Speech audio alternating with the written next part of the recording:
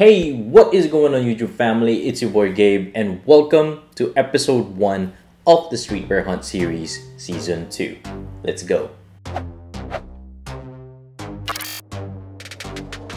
Your boy Gabe is back and I'm back with another video. So guys, I've been on season break for quite some time now. I just focused on some stuff outside of YouTube, but don't worry, I am back now and I have a lot of things in store for you guys. So before we proceed with today's episode, go ahead and help your boy out. Malapit na tayo mag 5,000 subscribers. The road to 5,000 subs is real. So if you like this video, do your boy a big favor and hit that thumbs up button, subscribe to my channel, and turn on your notification bell icon below so you won't miss my next videos. If you like it, go ahead and share it as well. So that being said, I'm super excited to get this episode 1 started. So hindi ko na papatagalin pa, let's jump right into it. So the brand that I'm going to feature for episode 1, nabasa niyo na yun siguro dun sa title, is the one and only Above the Ankle. This brand is so iconic, guys. Whenever anyone asks for suggestions regarding pants dito sa local streetwear scene, ang Above the Ankle is one of the top or the top suggestion that you will get. So ganun silang ka-iconic. So this brand was created in 2014 by Sir Rabi Samson Yamat.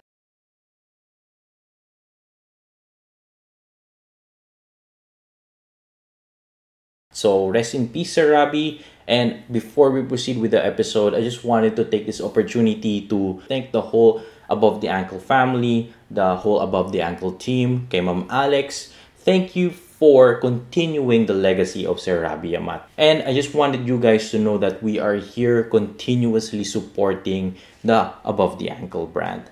So more power to you guys and God bless. So that being said, let's continue on with the review. So I have a couple of products here or items here from Above the Ankle that I'm going to feature sa inyo guys. So here you go guys, this is item number 1. This was sent over by Ma'am Alex and the Above the Ankle team. So this is their box cargo. So this is the first item that we are going to review. And here's item number 2. So this one comes in a set. So ito yung stone-washed tie-dye t-shirt nila and shorts. So this one, I actually bought it from them because trip na trip ko yung pagka-tie-dye or pagka-stone-washed nung kanilang print. The way I review our local merch, I use 4 categories, just like season 1. But for this season, I am going to change the categories a little bit. For season 2, we are going to take a look at the pricing, the materials, the fit, and then I'm going to give my overall feedback at the end. So that's how I will review it in this season. So, hindi na natin papatagalin pa. Let's jump into category number 1, which is the pricing.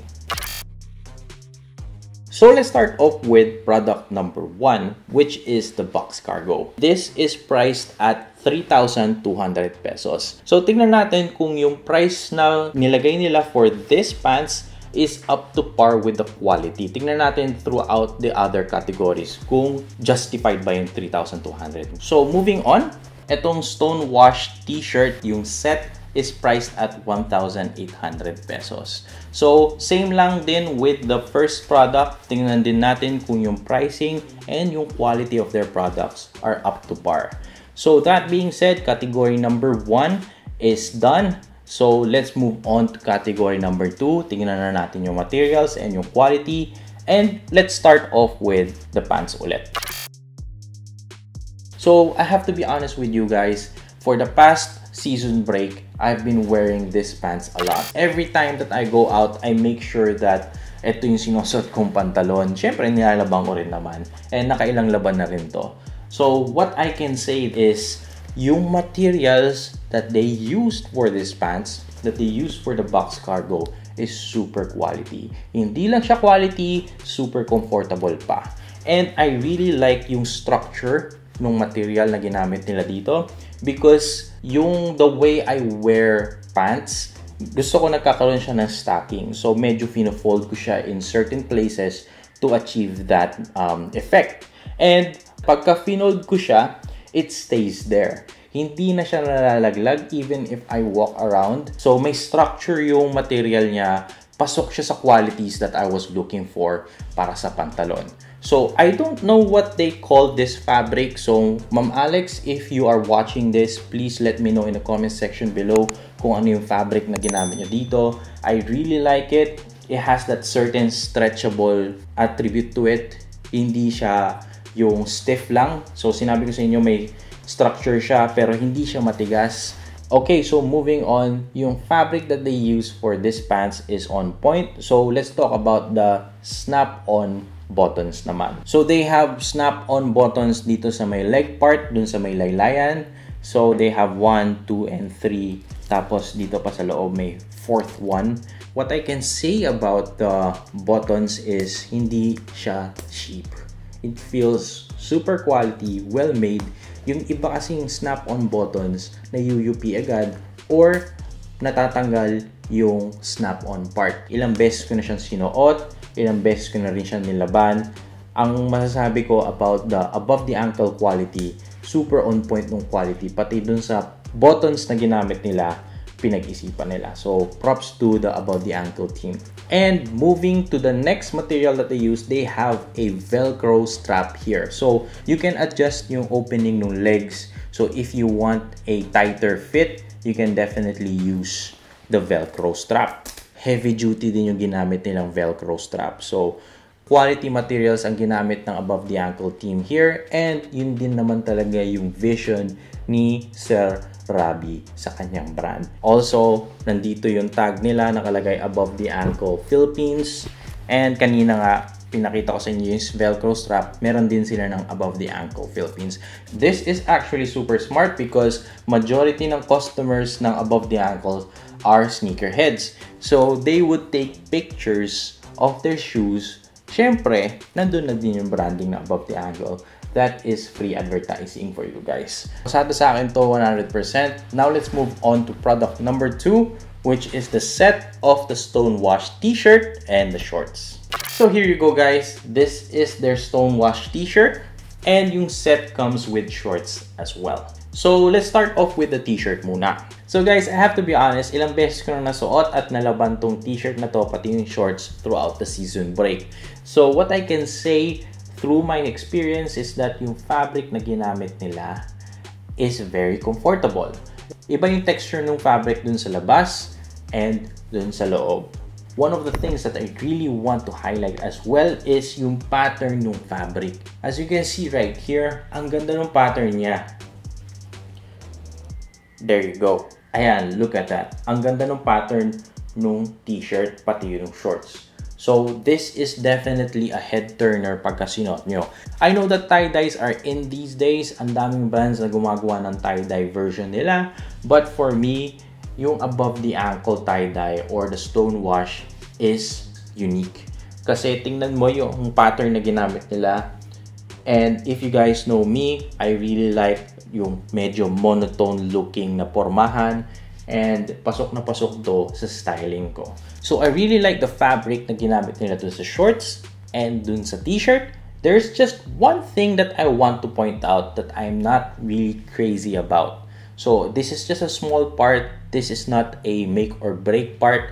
And medyo personal preference ko lang din tong comment na to is that I am not a fan of the collar area. So, medyo makapal yung collar area niya compared dun sa normal t-shirts. Mas makapal siya ng onte. And personal preference ko lang, I'm not really crazy about that look. Also, I just wanted to add, since ilang beses ko na to nasuot and ilang beses ko na siya nalaban, medyo nag-start na mag-baconize or mag-bacon yung collar area.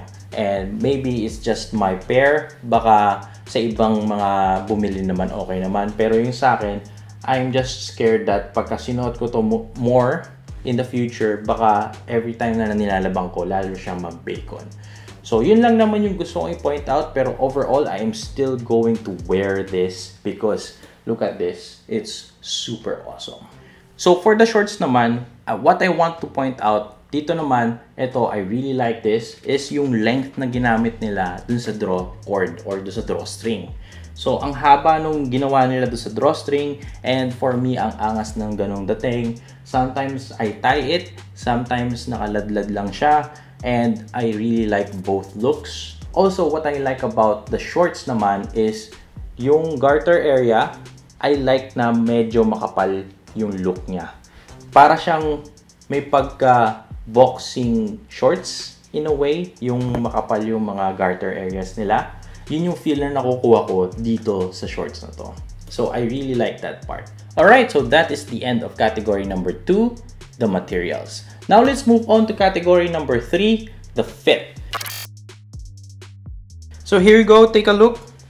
This is how it fits sa akin. I got an XL and it fits perfect.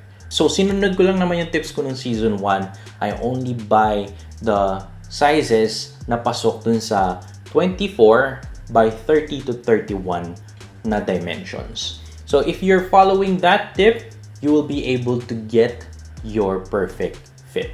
Okay? So ulitin ko lang yung tip na yon para sa mga hindi pa nakakapanood. So go ahead and measure yourself pagka bibili kayo online, since hindi mo naman masusuot at masusukat yung size. Go ahead and take your favorite t-shirt, yung perfect na sa size mo, and kumuha kayo ng measuring tape, tapos i-measure nyo yung chest area, pati yung shoulder hanggang laylayan. So guys, just follow that tip and you will be able to get your perfect fit. Alright, so susutin ko naman next yung box cargo pants.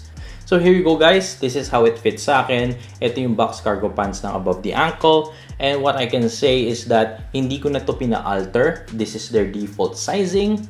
Guys, ito yung sinasabi ko din sa inyo earlier about the structure, about how I stack up my pants. So ito yung ginagawa ko. And before, yung ibang mga pantalon ko, pinapa-alter ko. Yung ibang pantalon ko, nilalagyan ko ng rubber band to have that stacked effect. But for the Above the Ankle box cargo, pina-fold ko lang siya and it will stay there the whole day. So, ito yung fit na sinasabi ko sa inyo guys. Sobrang on point ng Above the Ankle. And also, they customize products as well. So, you can contact them, you can communicate with them, you can tell them what you want, you can tell them the dimensions that you're looking for, and they will cater to your requests. So there you have it guys, this is the end of category number 3, the fit. Now let's move on to category number 4, the last category, my feedback. So my overall feedback about this brand is that yung price range nila and yung quality ng kanilang products, they are up to par. So even if 3,200 yung pantalon, yung box cargo, you will know that sulit yung binayad nyo because sobrang quality ng materials, sobrang tibay ng pagkakagawa, and you can also customize the sizing and yung fit is on point as is. Hindi kayo lugi din sa binayad nyo because you will be able to use these pants for years and years to come. So that is my personal take. You guys should definitely check out Above the Ankle. Hindi kayo magsisisi. Medyo mapapamahal lang kayo ng konti, pero mas matagal yung magagamit.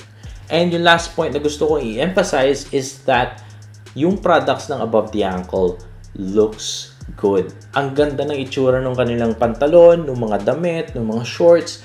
Definitely caters to the streetwear enthusiasts and the sneakerheads. Alright, so that being said, we have reached the end of this video. If you like it, don't forget to hit that thumbs up button, subscribe to my channel, and turn on your notification bell icon below so you won't miss my next videos. If you want to check out Above the Ankle, I will put the links in the description box below. Also, if you want to share your thoughts about this brand, go ahead and type that in the comment section below as well.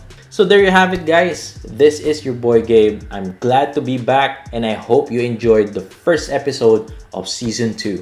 I'm signing out for now, but stay tuned for my next video. Peace.